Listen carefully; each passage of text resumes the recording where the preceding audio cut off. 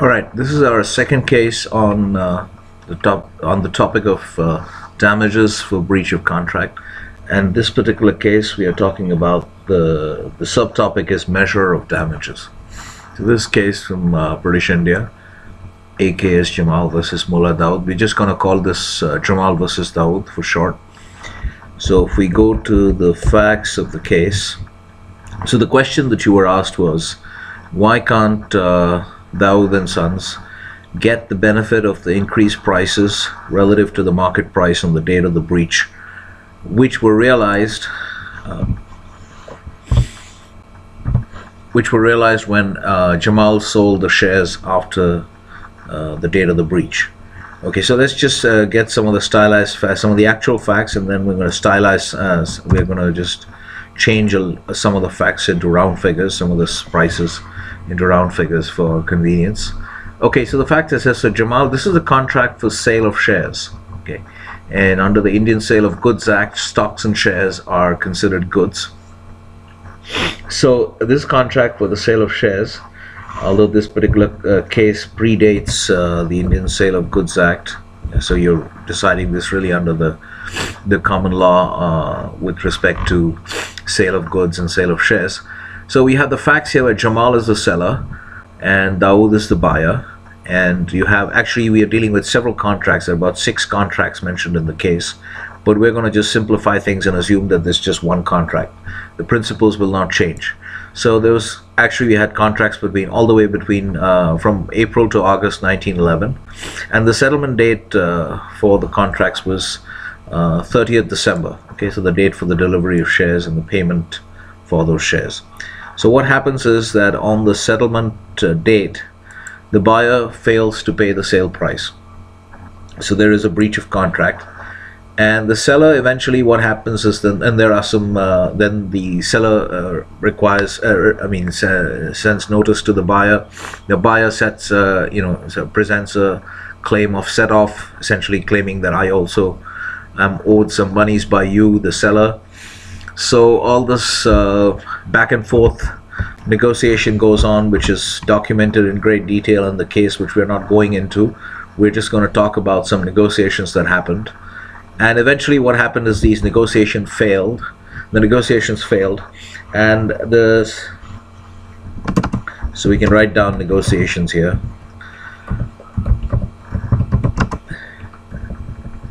And eventually they fail. So the seller eventually sells the shares at prices which are higher than that which prevailed, and then those prices, than the price that prevailed on the date of the breach. Okay, so here you can see, so the date of the breach is 30th December 1911, and the shares were sold from 26 February 2012 onwards, and he realized an average price higher than the price on the date of the breach. Now, why has this case come up to the court whose judgment you're reading?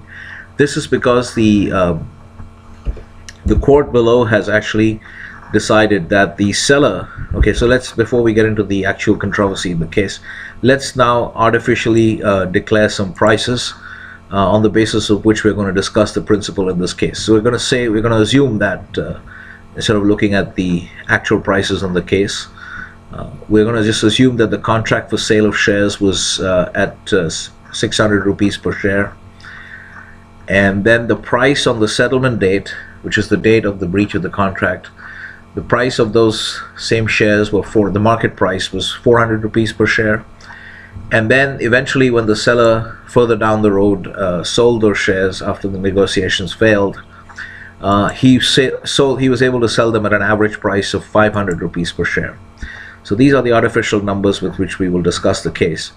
Now, what are the issues in the case? What happens in the lower court is that with respect to these artificial prices, the lower court decides that the seller, while he's entitled to claim damages for breach of contract from the buyer for having defaulted in payment, he has to give the buyer the benefit of the increase in prices from 400 to 500 between the date of the breach and the date of the final sale of shares. So therefore the buyer is entitled the seller is entitled to receive damages only of rupees 100 per share, that is 600 minus 500.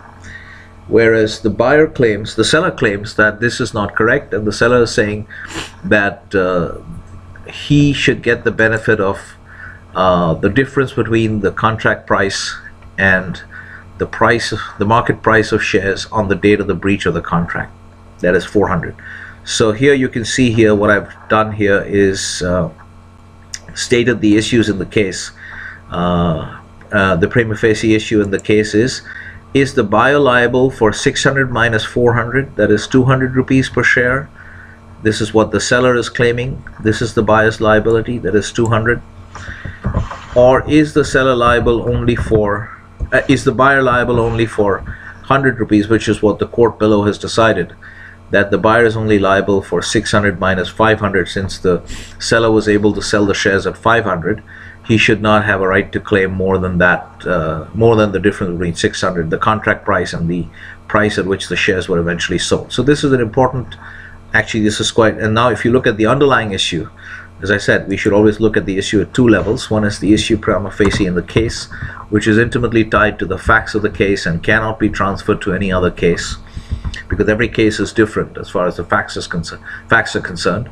But there is a way to state the issue in the case as an underlying issue, which involves a level of abstraction and an attempt to understand what the real underlying principle is that is being debated in this case, that is being sort of fought over in this case.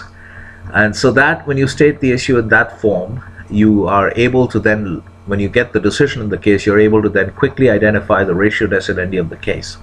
So here, as the court, actually here I'm extracting the judgment from the judgment of the court, of the higher court. So here the underlying issue is really this: is the measure of damages the difference between the contract price and the market price at the date of the breach? Since this is going to be our answer, let's just put this in bold. Okay, so this is really the underlying issue. Or obviously there is an obligation on the part of the non-breaching party to mitigate the damages.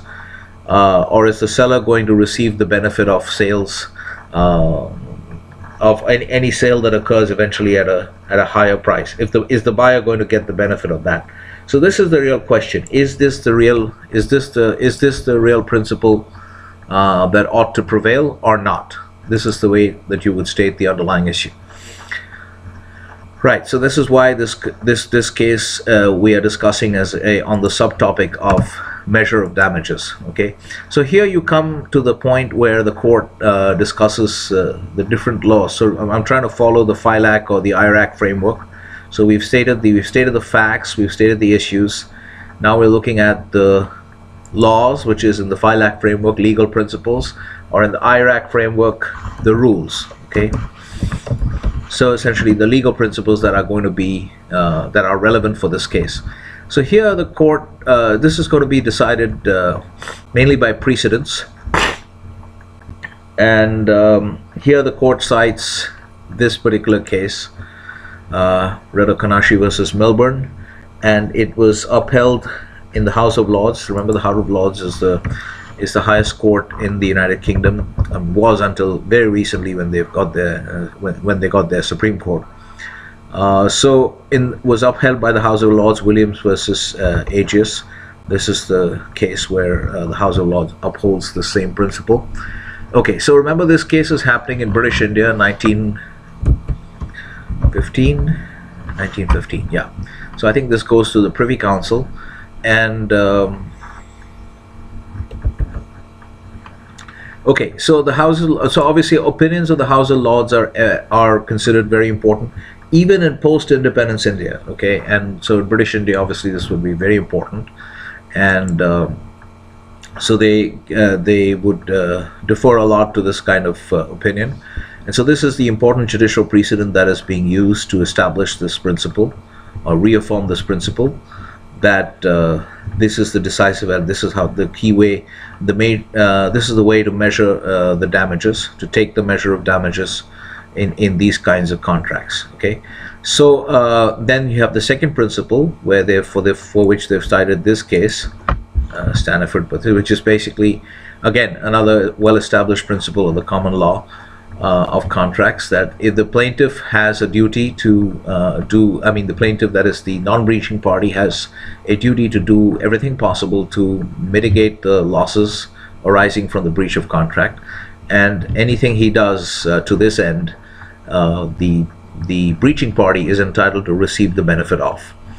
Okay, and then the third one, which is particular to this case, actually, where it says that, where they've talked about the situation in this particular case, where the non-breaching party held on to the shares beyond the date of the breach, and eventually was able to sell them at prices higher than the price which prevailed on the date of the breach. But this, as the court says here, this is a benefit which should not be passed on to the buyer, that is the breaching party. All right, so this is essentially like what you see. What you see, what is happening is, so here that the court does the analysis. If you look at a part in the case where the court says, this is the part I've extracted, okay, which is, yeah, on the date of the breach of the contract. Let's look at the actual judgment to see the proper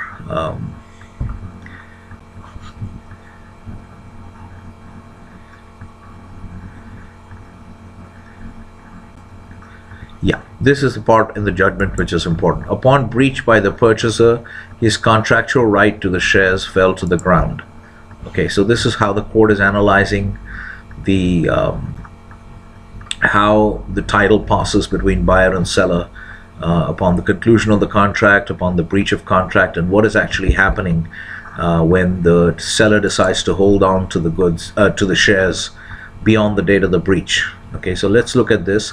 What actually happens on the date of the contract is, let's look at, yeah, this is third point essentially, that to understand how the court is viewing the seller's action in holding on to the shares. So step one, what happens is, when the contract was concluded in April, the various contracts were concluded between April to August of 1911. On the date of the contract, once the contract is completed, the property and the shares passed to the buyer. Because remember, the shares were very specific. Both parties knew which shares they were talking about, and so so how do we come to this conclusion? On the date of the contract, the property and the shares passed to the buyer, and remember here, property is being used in the sense of an intangible to refer to the rights of ownership. Okay, let's look at Section 20 of the Indian Sale of Goods Act, which once again is based on the English Sale of Goods Act. So this is just the bare act. So I have somewhere here, yeah, I have Section 20 of the Indian Sale of Goods Act.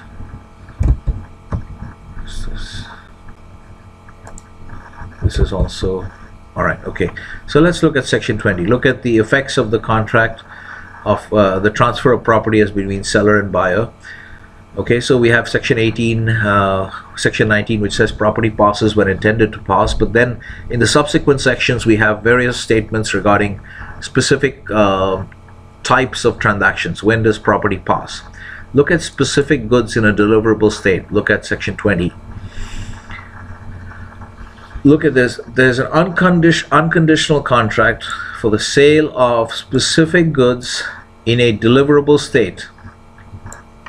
The property in the goods passes to the buyer when the contract is made. Okay, so if you're looking at a transaction for the sale of shares, okay, this is a typical simple transaction. A standard transaction for the sale of shares is an unconditional contract.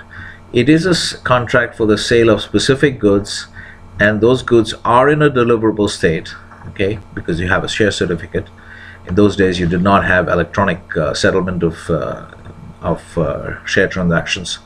That would render them even more deliverable, even more in a deliverable state. So you have all the ingredients of Section 20 of the Indian Sale of Goods Act, which once again, being a reflection of the UK Sale of Goods Act, is essentially a handy codification of the principles of English common law, of contracts, and specifically contracts for the sale of goods. Now, so if you have this kind of so you could look at Section 20 and look at the principles laid down here to conclude what the court is actually implicitly acknowledging here. that when the court says that on the date of the breach, upon breach by the purchaser, his contractual right to the shares fell to the ground, which means that prior to this breach, the purchaser, the buyer had a contractual right to the shares. And where does that right derive from? That right derives from Section 20, from the principles laid down in Section 20 of the Sale of Goods Act, specific goods in a deliverable state, unconditional contract. So property in the goods passes to the buyer when the contract is made, as soon as the contract is made. So that's why I've written this here in step 1. On the date of the contract, the completion of the contract, formation of the contract, property in the shares pass to the buyer from the seller. Now, when there is a breach, as the court has explained, on the date of the breach, the property in the shares returns to the buyer. I've not written proper English sentences with correct grammar to save time, but this is what it means. So the property in the shares returns to the buyer because as the court says here, upon breach by the purchaser, his contractual right to the shares fell to the ground. So this is what happens. So now, once again, the seller is the owner of the goods, of the shares, on the date of the breach, once he has received news of the breach. So now what is that? What is the if you go back to this third point, that on the law point, on the question of the applicability of the legal principles, on the question of the legal principles that apply to this case, when the court is saying this, but the fact that by reason of the loss of the contract which the defendant has failed to perform, there should be a comma here, the plaintiff obtains the benefit of another contract which is of value to him. Okay, what is the court actually talking about here? They could have explained it a little bit better. Essentially what the court is imagining is, and what the court sees, date of the contract, property passes to buyer. Date of the breach, property returns to seller. This should not be buyer, this should be actually seller.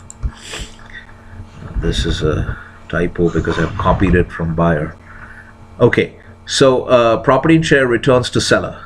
Okay, now what happens is the court imagines that, and when the court looks at the transaction, or at the buyer's action, at the seller's actions in not selling the shares on the date of the breach, but holding on to those shares and selling them much later, the court essentially says to the seller, or the court sees the seller as doing two things. Okay, it's as if notionally the seller did two transactions on the date of the breach of the contract. The seller is imagined by the court as having sold his shares at 400 on the date of the breach and immediately bought back those very same shares at 400 in a separate transaction.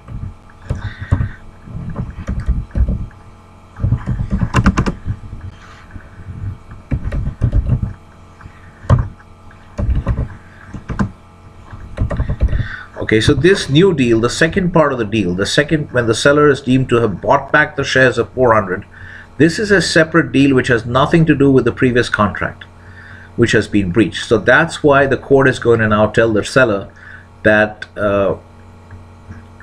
you got news of the breach, you knew that there was no contract that was going to be honored. On the date of the breach, you got that information. So you are deemed to have sold those shares at the market price of 400 on that date, and it's as if you bought back those very same shares in a new contract, in new speculation. And this, as the court says, is the speculation of the seller and not that of the buyer. That is the speculation, it is the speculation of the non-breaching party, not the speculation of the breaching party. And that's why the court is eventually going to say that you are only entitled to the difference between the contract price and the market price on the date of the breach, because we expect you to sell the shares on that day itself. Okay, and if you don't, it's like you're buying a separate, you're entering into a separate contract after having sold those shares. You're buying them back at the market, creating a new deal and a new speculation, engaging in a new speculation. Okay, so why has this issues prima facie appeared again? Okay, so this is actually a typo. This need not appear again. Okay, all right. So here, this is just further extracted. This material is again extracted from the judgment, which is he is not selling. We've already discussed this. Okay, all right. So therefore, the answer to the question that the court poses at the beginning, in terms of the underlying issue is that yes, that is the way you measure the damage, take the measure of damages. Okay, and this is not that the seller is bound to reduce the damages by subsequent sales at better prices. Obviously, because what happens as the court argues as part of its judgment, as the court says, if this is actually the speculation of the seller, if this is actually the speculation of the, if you go back to the judgment, yeah, here, if you see that when it poses this underlying issue, it says, okay, or is the seller bound to reduce the damages if he can by subsequent sales at better prices? The court is questioning this, it's considering this theory. If this theory is true, that the seller is bound to reduce the damages if he can by subsequent sales at better prices, subsequent meaning subsequent to the date of the breach of the contract, that is further out in time. And if he is, and if the purchaser is entitled to the benefit of subsequent sales, it must also be true that he must bear the burden of subsequent losses. Okay, that is the breaching party. So then they say that the latter proposition is impossible, and therefore, and the former is, both are actually equally unsound. That the breaching party should get the benefit of better sale price realizations, or should have to bear the burden of worse sale price realizations occurring as a result of waiting beyond the date of the breach. So by this logical technique, this kind of technique of argument is called reductio ad absurdum. That is, you take an argument, you extend that argument logically, see the logical steps that follow from the extension of that argument, and then you show that leads to an absurd conclusion, and therefore you prove that particular viewpoint cannot be the correct viewpoint because it leads to an absurd conclusion. So this is called reductio ad absurdum. Okay, so through this the court establishes what it already knew to be the well-established principle in the common law, that the measure of damages is the measure of damages. Okay, all right. So now this brings us to the second question that you were asked, which is, I've quoted this part from the judge. I've taken this extract from the judgment, and then this part actually talks about the non-breaching party's liability or duty to mitigate the losses arising from the breach of the contract. And I've asked you which section of the Indian Contract Act embodies this principle, and the answer is section 73, and in particular the explanation to section 73. Okay, so some of you, when I asked you, you were not able to point out where exactly in section 73 this was located. It's important to understand that this principle, the non-breaching party's duty to mitigate losses arising from the breach of contract, this is actually enshrined in the explanation to section 73. If you look at the explanation, in estimating the loss or damage, the means which existed of remedying the inconvenience caused by non-performance of the contract must be taken into account. Who is facing the inconvenience caused by non-performance? Surely not the breaching party. The inconvenience is caused to the non-breaching party, and so therefore the non-breaching party has to exercise whatever means are available to him to remedy the inconvenience caused, that is, to mitigate the losses. So you can see here how in the explanation this particular principle has been enshrined. Okay, so this is also one of the principles that we studied when we looked at the theoretical material for covering our cases on breach of contract. We looked at the concept of general damages, special damages, and then we looked at the duty, the non-breaching party's duty to mitigate the losses arising from the breach of contract, right? So this covers our purely legal analysis of this case, and now we're going to go into the second part of the analysis of this case, which is where we try to see if we can learn anything from related to the world of business, and in particular to finance, from this very case. It turns out that we can, because we can use some of the important concepts that are actually discussed in this case, and we can look at them from a finance perspective. So just to recap a little bit of what we've covered in finance, we looked at this idea of a broader concept of markets, and then in finance we're interested mainly in financial markets. So we said financial markets look at facilitate the exchange of assets, okay, and we don't make this distinction between asset markets and goods markets, which is made in economics. So when you're studying finance, we define a financial market, or just a market, as a venue, which can be a physical venue, like a big, supermarket, or where you have these big wholesale markets that you have, or it could be a virtual venue as well, which means it's because many of these modern markets today are nothing but software platforms where everybody has the same software and they're all connected. So kind of like if you want to take a simplistic example of that, that would be a WhatsApp message board. A WhatsApp group. Okay, if everybody is connected in a large WhatsApp group and you could actually do transactions, that's also an example of a market, because it's a virtual forum for the exchange where you can actually inter alia exchange two assets from one another. So in particular, we define a financial market as a venue for the exchange of two assets for one another. And it's important to understand that if any of the assets changes, okay, it will create a different market. Let me explain what I mean by this. If we go now to this, let's look at this. This is like a price table for gold, actually gold and some of the other precious metals like palladium, platinum, silver, etc. But let's just look at the gold prices. Here you see that gold the international market for gold, the main market for price discovery in gold, is the international OTC market for gold, where 1 troy ounce of gold is the unit that is traded, and the currency in which it is traded is against which it is traded is US dollars. So that is the international OTC market for gold, which trades literally 24 hours, 24 into 5, which is Saturday and Sunday the markets are closed.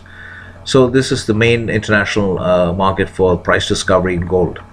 So now if you look at this market, so as I said, the primary market for price discovery is the gold price in US dollars. So here you have two assets being traded. One is gold and one is US dollars. Okay, so US dollars is the currency and gold is a precious metal. And many people regard gold as also a currency, as a sort of, as you know, gold used to be a currency in the old days. Okay, so now what happens is, the point I'm trying to illustrate here is this. Because we've defined a market, these definitions are very strict. So you can actually build a superstructure on this, because they're very strict and they're going to be consistently applied right across the board, across the entire gamut of ideas that we will cover in finance. So the definition of a market will never change. It'll always be a venue for the exchange of two assets for one another, and we will refer also to markets in this manner. Here we refer to this as the gold market, the main international market for gold.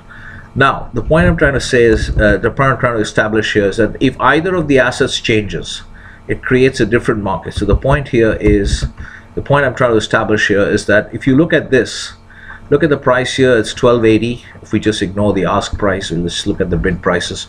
So you have, which means that 1 troy ounce of gold costs 1280, let's round it off to 1281 US dollars. Now, if you now start looking at the gold price in British pound sterling, you see the figure is different. It's no longer 1280, because this is a different market now, because you've changed one of the assets. The base asset remains the same, gold, but the terms asset has changed. Now you're pricing gold in a different currency, British pound sterling. So the price is different. It's 1006. This was 1281. So the point to understand is, when you're talking about gold in British pounds, that's a different market from gold in US dollars. This kind of fastidious technical terminology has to be maintained.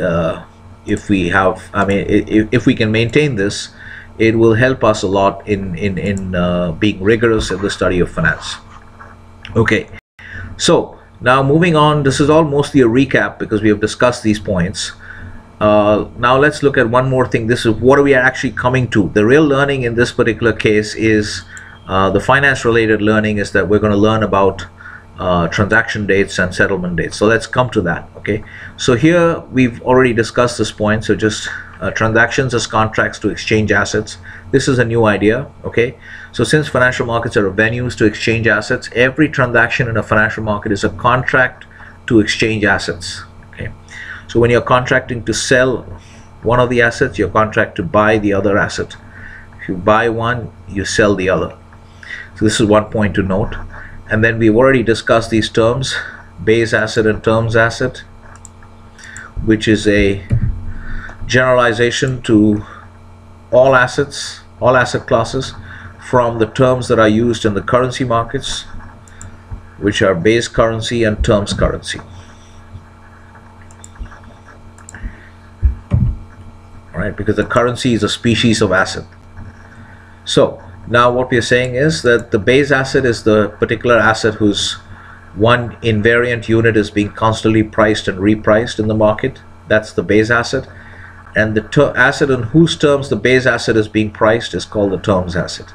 Okay, so if you go back to our example of the gold market, here when we're looking at gold in terms of US dollars, you are actually, here gold is the base asset because it's always 1 troy ounce of gold. And if you look at this price, 1280, okay, so 1 troy ounce of gold now costs 1281, rounded off, 1281 US dollars. But it's not always like this, because you could have, if we just change and get a, we can easily see how this price changes, and we can establish this point that in this gold market, gold versus US dollars, which is the international gold market, the primary international gold market, here gold is the base asset and US dollars is the terms asset. And the point is that this 1280, 1281 is 1 troy ounce of gold, currently costs 1281 US dollars, but it's not always like that. If you look at, if we change this, yeah, gold in terms of, look at this. Okay, so this you can see is a current chart, and you can see here just itself, this is now, it's about 29th December, is 1281 US dollars gold. And so 1 troy ounce of gold costs 1281 US dollars. But as you can see, if we go back to the starting point of this chart, just here around 7th of August, and if you see the lowest point on this chart is somewhere around 1160, which is around 15th August. So 15th August 2018, the same 1 troy ounce of gold was not worth 1281 US dollars. It was worth only about 1160 US dollars. As you can see here, 1159. Okay, so this is about 1159. If you position the cursor here, it's about 1159. So this is what you see. So therefore the point of this chart is that when you have a market, typically when you have an actively traded market like the international gold market, the price of that one invariant unit of the base assets keeps fluctuating. And what fluctuates is really the number of units of the terms asset that are required to purchase 1 unit of the base asset. That's what is happening here. So from this date of 15th August, it used to be 1160 US dollars would buy you 1 troy ounce of gold. But because the gold price has been appreciating slowly, today you, on the 29th of December, like the year end roughly, you are required now to pay 1281 US dollars from 1160. All the way from 1160, it's gone up to 1281 US dollars that you have to pay for that same 1 troy ounce of gold. So the base asset and the one invariant unit of the base asset hasn't changed, but the number of units of the terms asset required to buy that 1 unit of the base assets, that's changed, and that keeps on changing in almost every actively traded market. And that's where we say that, you know, that the price is fluctuating. Okay, so this is to right. So this is to explain, once again, to explain base asset and terms asset. Now this is where we are coming to actually. The real learning from this case is to understand the important distinction between a transaction date and a settlement date. If you remember what we saw in the case, we saw that the contracts were formed in between April to August of 1911, and then the settlement date that was common to these transactions was 30th December 1911. So that's quite a lot of difference. So point is, let's understand these, let's define these terms and let's understand the difference. So since every transaction is a contract to exchange assets, every transaction in the financial markets should lead normally to an exchange, eventually to an exchange of assets. Okay, as that's when the contract is performed or discharged. Your obligations of the parties are discharged. Now, so what happens on how do we define a transaction date? The transaction date in terms of contract law is the date on which the counterparties agree on the terms of the contract. So you have consensus, addendum, etc., communication of offer and acceptance. Okay, so you have the conclusion of the contract, or what we say is the formation of the contract. That's what happens on the transaction date. But it's not necessary for the exchange of assets to take place on the same date. Sometimes it does, but mostly it doesn't. So the exchange of assets contemplated by the contract in this typical financial market will occur on what we call the settlement date, or the delivery date, or the value date, sometimes called the value date. Okay, so if you see here, again, we are going to make a cross-reference once again to law. If you look at Section 5 of the Indian Sale of Goods Act of 1930, it's again essentially laying out this principle that the transaction date and the settlement date need not be the same. They could be, but they need not always be the same. What does it say? Contract of sale, offer to buy or sell, acceptance of such offer, conclusion of the contract. I have obviously put in these parts in the brackets, and I've broken up the structure of the section like this to make it clear, you know, to help the understanding of the concepts. The contract may provide for immediate delivery. Okay, this is where the transaction date and the settlement date would be the same. Immediate payment, delivery payment by installments, or both shall be postponed. Okay, so if you look at this distinction, so this distinction is important in financial markets because there are many different types of instruments that are traded in financial markets, and one of the ways we distinguish between those instruments, in fact the most important way to distinguish between those instruments, between some of those instruments, is by reference to the value date or the settlement date and its relationship with the transaction date. Okay, so if you see here below so we take this term value it comes from FX and debt markets. So essentially it refers to the settlement date, the date on which the assets are exchanged. Okay, so if I say I buy Aussie, if we say Aussie, we normally mean Aussie against US dollars. If I say I buy Aussie value 18th July, which means that I buy whatever be the transaction date, through this contract I intend to fix a settlement date of 18th July, which means I should get my Aussie on the 18th of July, and I will pay you your US dollars on the 18th of July. So that's what the word value means. Okay, so for instance, we're talking about different types of instruments. If you look at, again, these are terms used mainly in FX and debt markets, but we can extend them to all markets. Some of them are used mainly in the FX and debt markets. So for instance, three important types of instruments. If we say value cash, transactions value cash, or instruments trading value cash, it means that the transaction date and the settlement date are the same. Value term, which means, let's look at this. Let's define. The settlement date is T+1. So typically how we define these types of instruments or transactions is we say T+1, settlement T+1, which means that 1 day after the transaction date, 1 business day after the transaction date, business days, which means that both markets, both centers where both the counterparties are located should be business days. There should not be any holidays. Okay, so therefore T+1 means T is the transaction date plus 1 day for the settlement date. So typically we talk about settlement dates as T+0 or T+1 or T+2, and that's what it means, 2 business days one business day, etc. So important terms to learn are transactions value cash, which means or also called value today. This means that transaction date, settlement date, same. Value tom or value tomorrow, which means transaction date plus settlement date will be T plus 1. Value spot means usually differs from asset class to asset class and also from jurisdiction to jurisdiction. For instance, US equities trade spot as T plus 3 basis, but Indian equities now trade spot as T plus 2. So it'll differ from market to market, but in one very important market, the world's biggest market, the foreign exchange market, the convention is that spot means T plus 2, 2 business days from the transaction date. 2 clear business days, should be holidays in both the centers. The one exception to that rule in the foreign exchange market is dollar Canada, where spot means T plus 1. But this is just an exception. Normally we say spot means T plus 2.